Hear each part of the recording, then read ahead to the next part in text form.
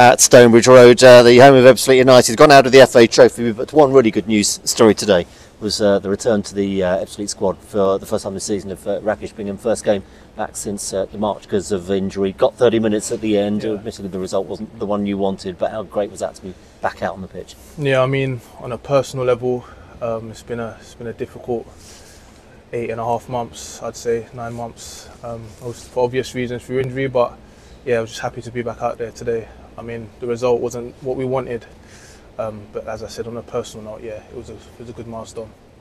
How does it actually feel when you're out there playing again? I mean, physically now, having done those 30 minutes. Yeah, I mean, I've been in the stands watching for the most part, and I think you can influence it a little bit. I can go in the dressing room, speak to the boys and stuff, but being out there is my way of wanting to influence the team, and yeah, it feels good to be back out there, and hopefully now we can pick up a little bit of form. Well, I suppose it's important not to rush it, isn't it? But I mean, you'll be wanting your first start as soon as possible now, won't you?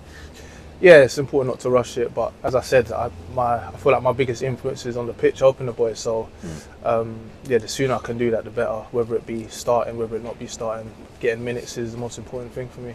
I suppose one of the hardest things was the guys winning the title at the end of last season, and although you'd obviously played a massive part during the season, but to not be on the pitch right at the end when you went over the line.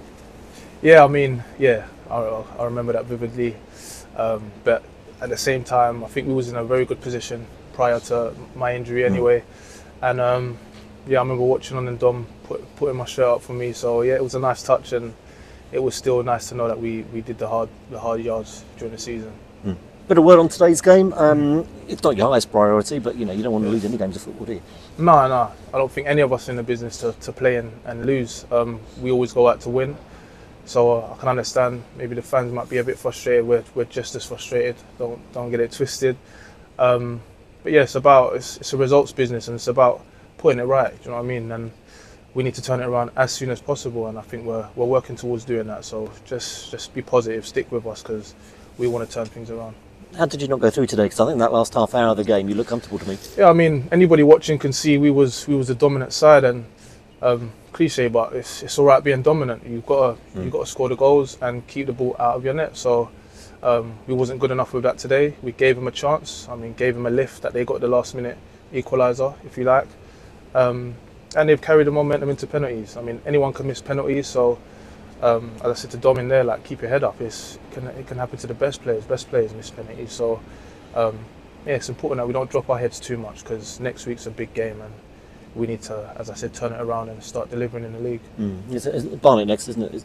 Yeah, Barnet at home. The next one. I mean, yeah, they're up there. They're doing well, but you know, the side just come back from Oldham and got a really good result, and they were a side in good form as well. There is that performance there. You just got to find it. Yeah, we're capable of it. It's just building consistency and having that belief week in, week out. Barnet are doing well, but I think this is a league that any given day you can win against anyone, and I think we back ourselves. We definitely do. I mean, the form hasn't been showing that of recent, but we want to turn that around, and like I said, on every given day we back ourselves. We can get a result against any team in the league for sure.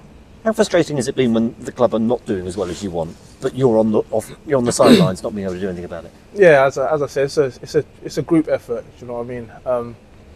And being outside, not being able to influence it on the pitch, as you say, you get paid to go on the pitch and help the team. So when I can't do that, it's a bit frustrating. But I try not to put that onto the boys and let them know my frustrations. I'll just keep that for myself and support any way I can, and as I have been for the last 8.5 months. And yes, it's now on a personal level. It would be nice to input on the pitch and help the boys and influence the dressing room as much as I can. Because yeah, as I said, we want to win. We want to turn things around, and yeah, we want to be in a better position than we are now.